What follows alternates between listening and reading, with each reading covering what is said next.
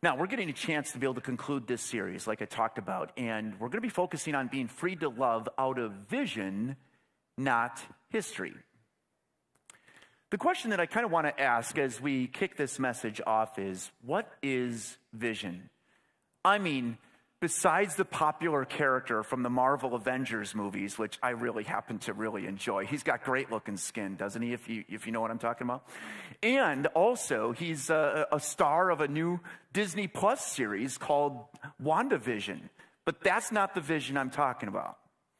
So what we want to do is define what vision is. And so take a look at the definition of vision up on the screen. There's really two different definitions here.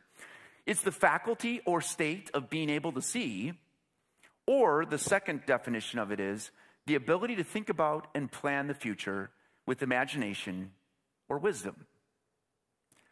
The second part of that definition is what we're going to be talking about today.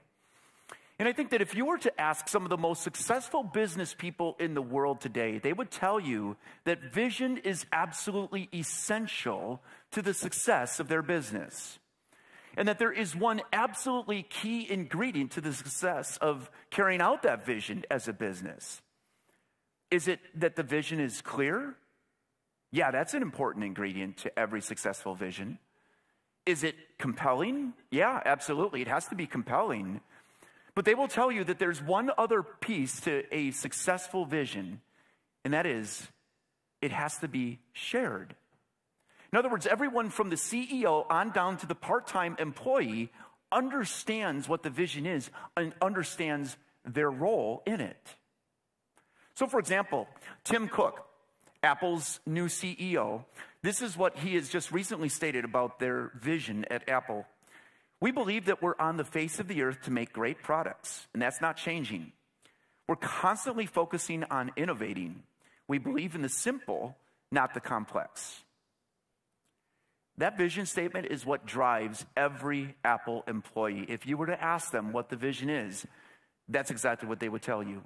Because it's not just Tim Cook's vision, it's their shared vision. Everyone understands their role in it. Let me ask you, do you know what CrossWalk's vision is?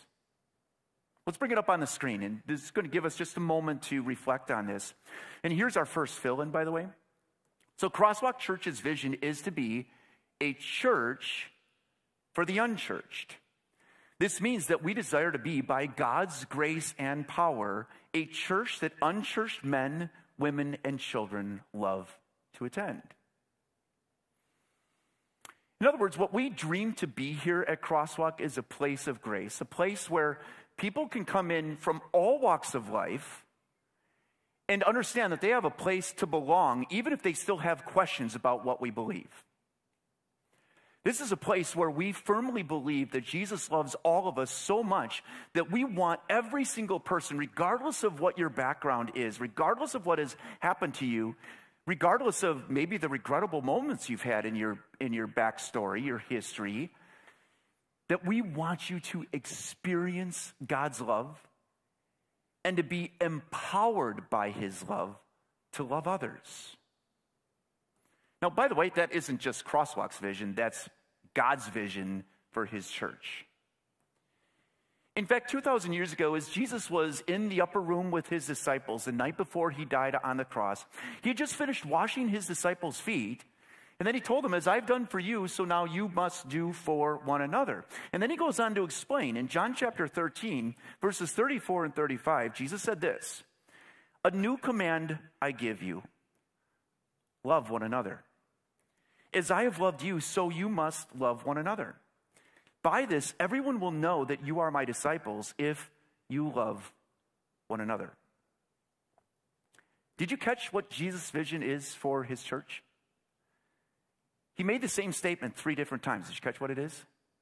Love one another. That's his vision. That's what he wants for us as his church, as we strive to be a church for the unchurched, as we strive to bring his life-changing, life-saving love to the unchurched in our community. That's Jesus' desire. This is also, by the way, about 30 years after Jesus spoke these words, The Apostle Paul then wrote a letter to a group of Christians in Rome, which is what we're going to be taking a look at in just a moment. And in that letter, as a missionary, Paul wanted to invite the Christians in Rome to share his vision to go out and preach the good news about Jesus to the rest of Europe and to Spain. And so we find that as Paul was writing this letter, it was late winter of AD 57, and from the Greek city of Corinth that Paul wrote these words.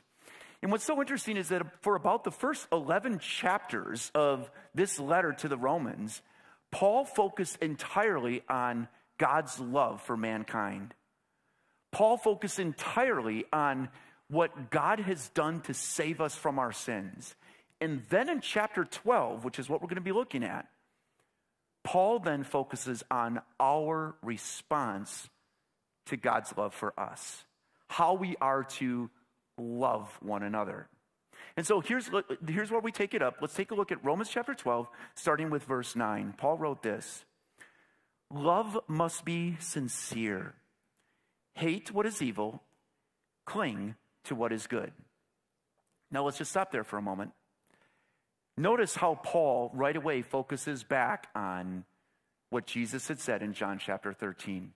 This is how all people are going to know that you are my disciples, if you love one another.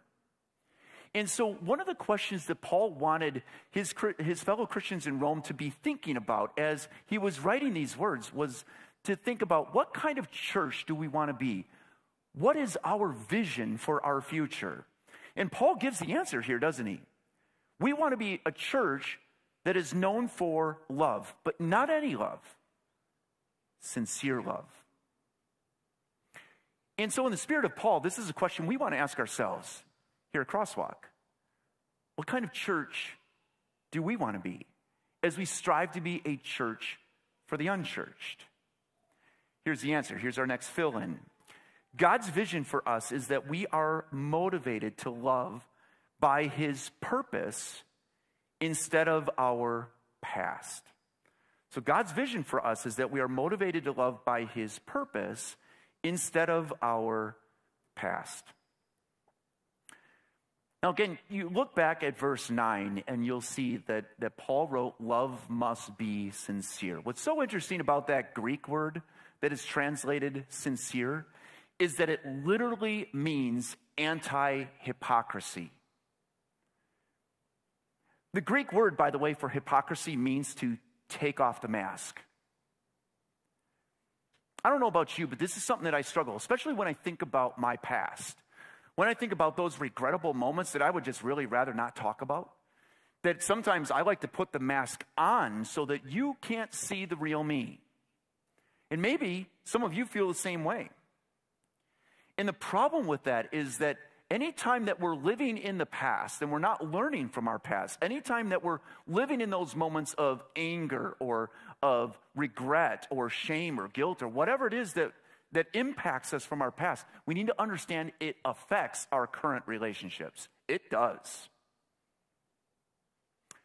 Not only that, but it prevents us from being able to love sincerely. Because either we're afraid of what other people might think, or because we're just so angry that we can't adequately love other people. Whatever it may be, it impacts us negatively. To the extent that we live in the past, we miss out on living out of God's vision, out of God's purpose for us. That's the whole reason why Paul wrote what he did when he said in the second half of verse 9, "Hate what is evil, cling to what is good." The first place that we can hate what is evil is hating the evil that's inside of each of us. To confess that evil, to lay it at the foot of the cross, and then to cling what is good, to cling to what is good. Clinging to what is good is clinging to God. That's what it is. God is good, right? We just sang about God's goodness. Clinging to what is good is clinging to God and clinging to the forgiveness that Jesus gives each of us because he put himself on the cross. And when we do that, that frees us to love on purpose, for a purpose. And the purpose then is to be able to continue to share that love with others. I'm just going to tell you, I just got to share with you just one real quick story of this. So a number of years ago, I came across a guy by the name of Don, not Dan, not Pastor Dan, Don. And Don had been away from church for about 45 years or so. And the reason for that was because he had been so mistreated and so abused by his family that he had thought, there's no way there is a God who would allow me to go through what I've gone through. And by the time I met him, he was a bitter man, just destroyed his marriage, destroyed his relationships. He was just so full of hate and anger. He was literally unlovable because he had let his past, his history, impact him so much. Well, over the course of time, as we spent time reading the Word of God together, as we spent time in devotion and prayer together, Don began to change his tune. His marriage was restored. He repaired his relationships with his children. And now he is one of the pillars of the new campus that was launched at my previous church. It's just amazing to see the transformation. He is living out of God's purpose for him because he recognizes that God has redeemed and forgiven his past. That's so powerful. That's the freedom that God desires to give us. So what does freedom to live out of our purpose look like then? Paul answers that next. Let's look at verses 10 and 11. Paul says, be devoted to one another in love. Honor one another above yourselves. Never be lacking in zeal, but keep your spiritual fervor, serving the Lord. Be joyful in hope, patient in affliction, faithful in prayer. What's interesting is that Paul's anticipating a question on the part of his fellow Christians in Rome. And the question that he's anticipating is not only what does that loving out of God's purpose look like, but does it really work? I mean, does it really work to love like Jesus loved me? I mean, does it really? Because I don't know if you've ever noticed this, but sometimes there are some really difficult people to love in our relationships, aren't there? You know, maybe it's somebody in your family. Maybe it's somebody within your neighborhood. Maybe it's somebody who's a coworker or whoever. There are just some people that are a little harder to love than others. And what's interesting is that what Paul says here, Paul anticipates that. And he says, never be lacking in zeal, but keep your spiritual fervor. So in other words, keep at it because it's worth it. And so here's our next fill-in. God's vision for us is that we are so warmed up by his love for us that we are boiling over in our love to others, even if they are cold in how they treat us. Now, the reason why we talk about boiling over in our love to others is because of verse 11. When Paul wrote, never be lacking in zeal, but keep your spiritual fervor, the Greek word for spiritual fervor literally means to boil over. Now, I want you to think about it. Everything changes when the water temperature goes from 211 to 212, doesn't it? Because at the moment that the water begins to boil, what does it produce? It produces steam. And steam, when it is pressurized, becomes extremely powerful, doesn't it? It powers entire cities. That's the point. That when it comes to our ability to love on other people who may be cold towards us, we can't look for our strength from within. We can't look to be powered from within because we're going to fail in that love. And to the extent that we try to rely on our own strength and power to be able to put up with someone who's cold towards us, we're going to fail.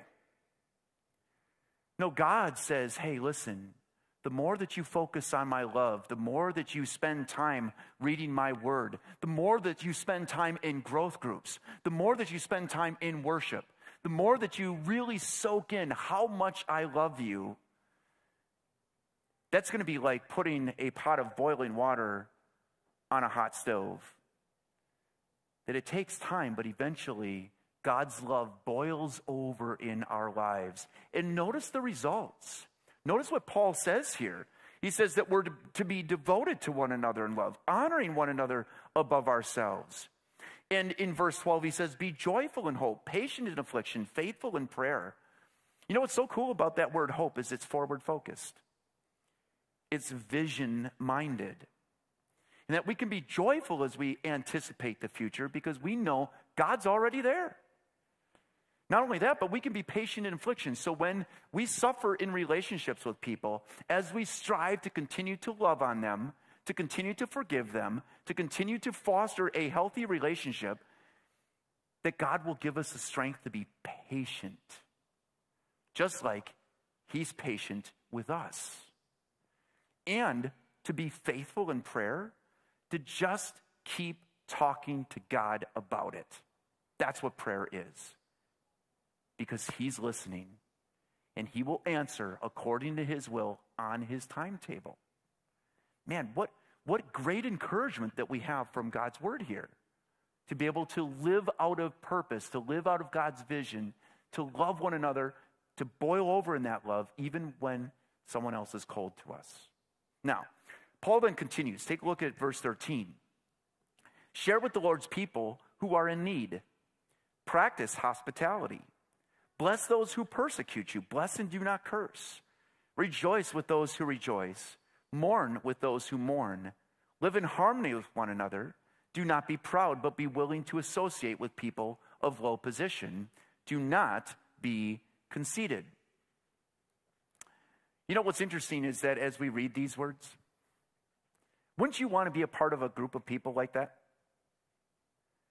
I mean, think about it. This is what God wants us to be to people around us. He wants us to be able to share with those in need, to practice hospitality, which that Greek word literally means to love strangers.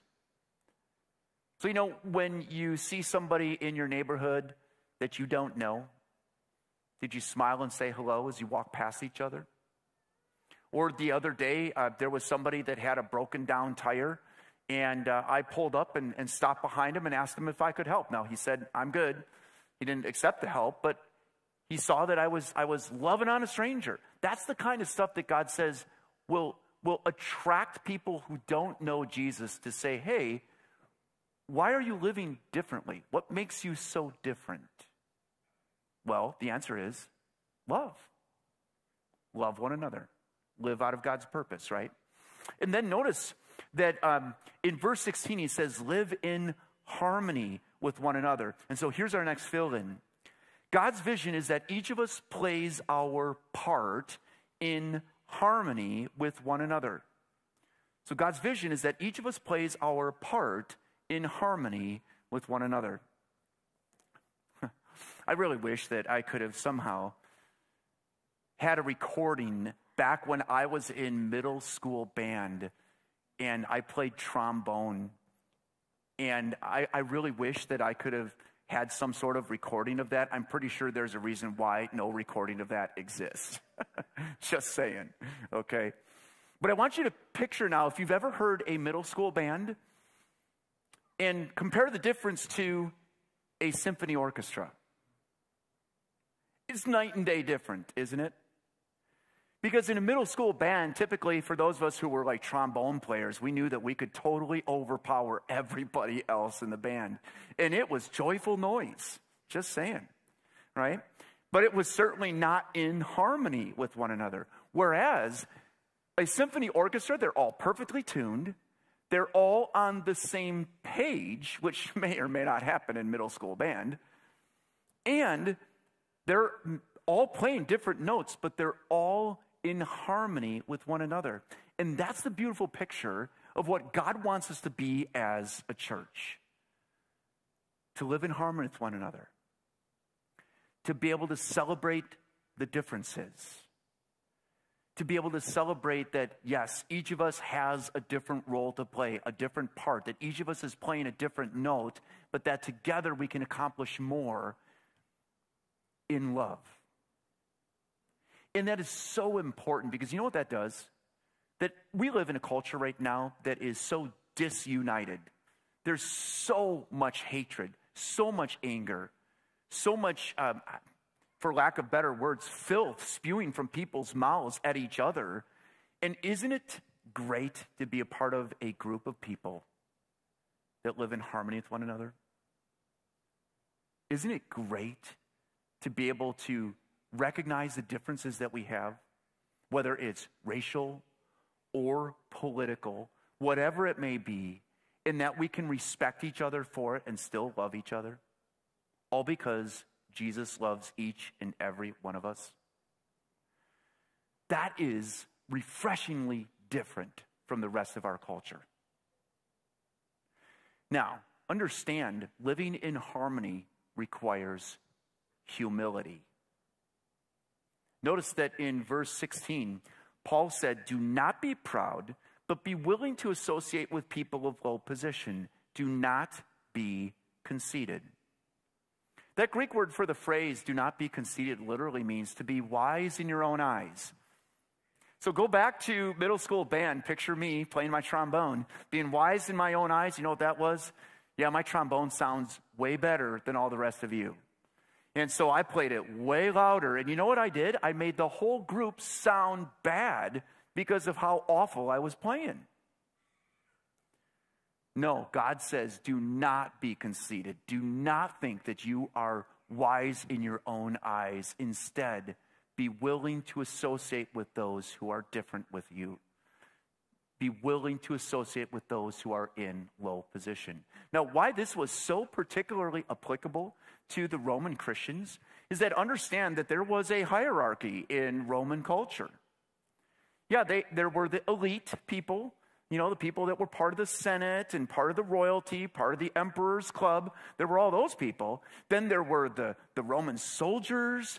Then there were the business people, the successful business people, and then there was the rest of us.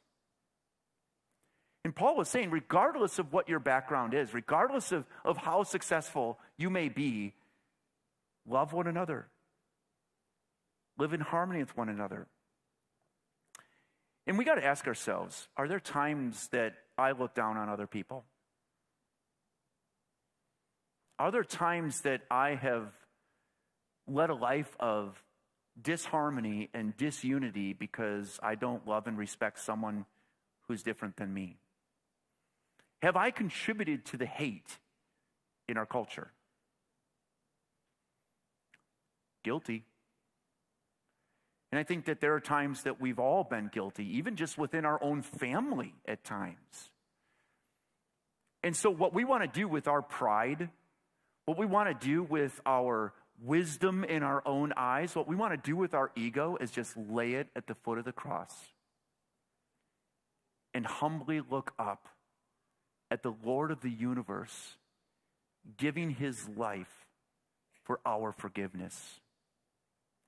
Now, that doesn't mean that we just then go around and say, love, love, love, love, love, and condone all kinds of sin out there. We don't. God wants us to be full of grace and truth, right?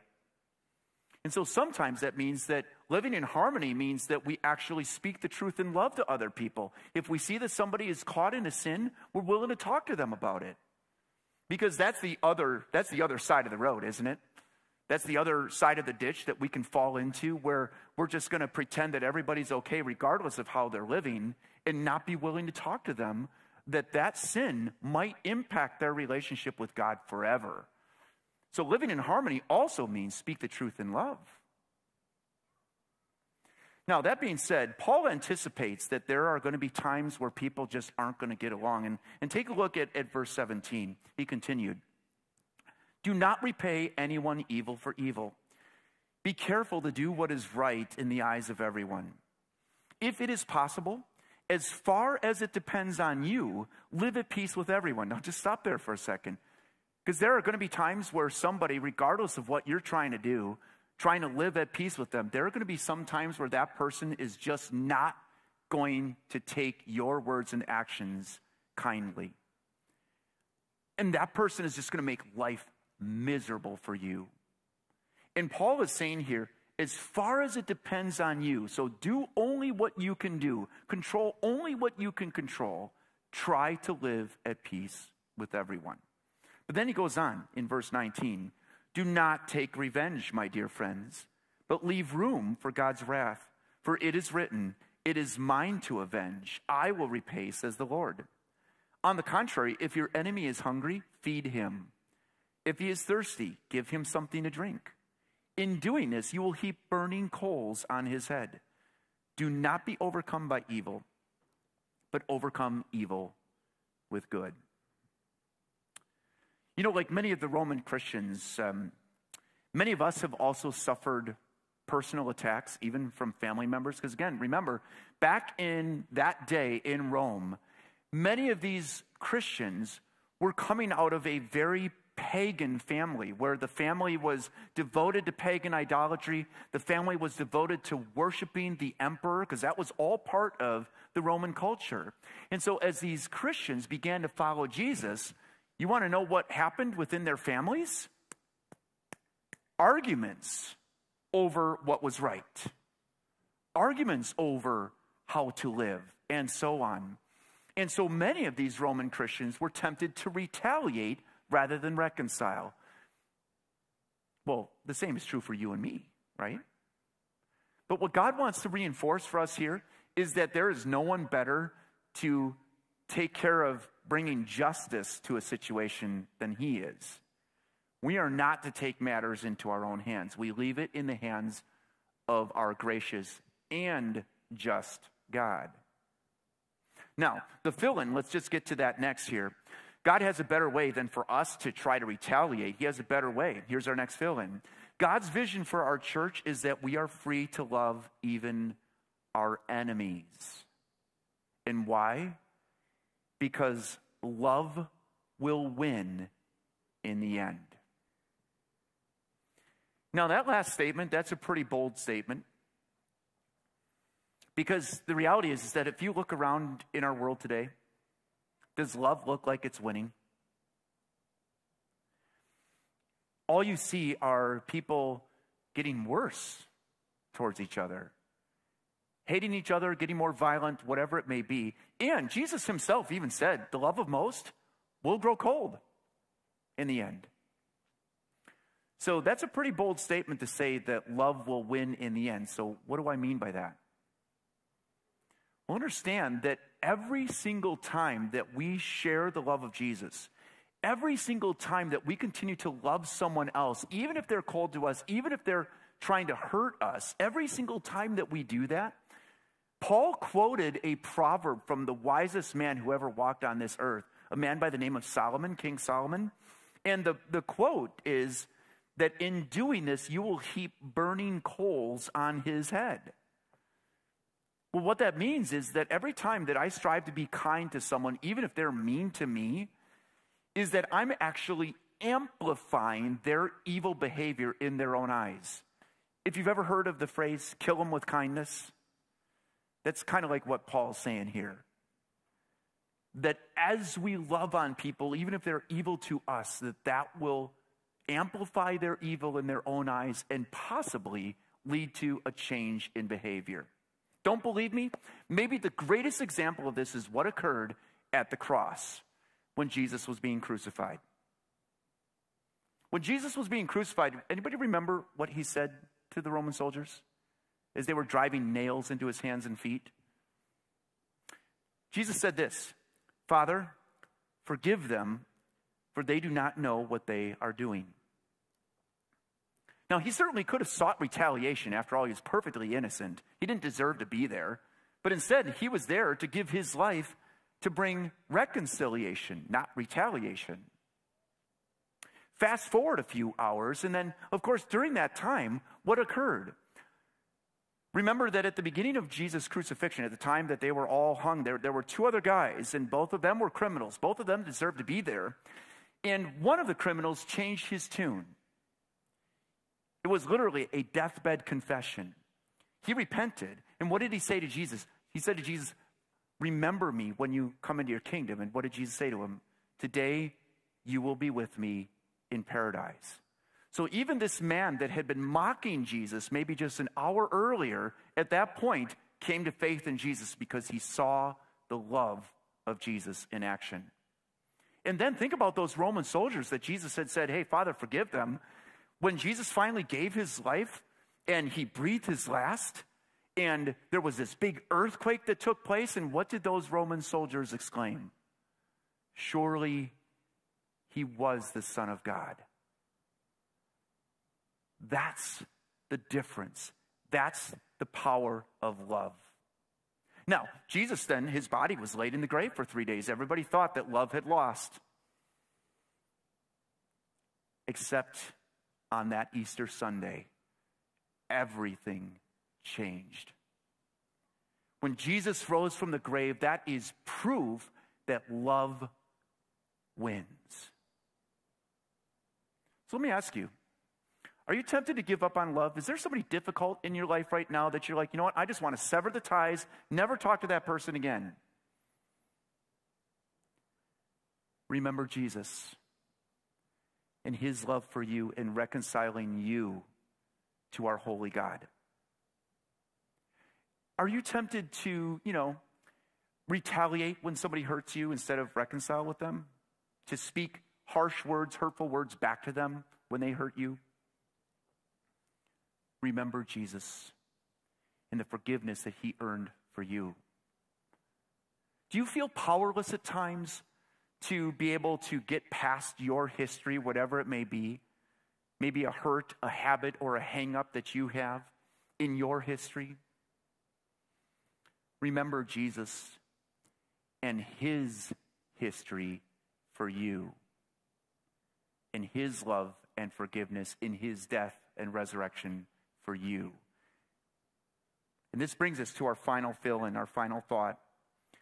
Jesus makes our history, whatever it may be, part of his story, which has changed our future forever. Heaven is our home. That's what we get to look forward to. That's God's vision.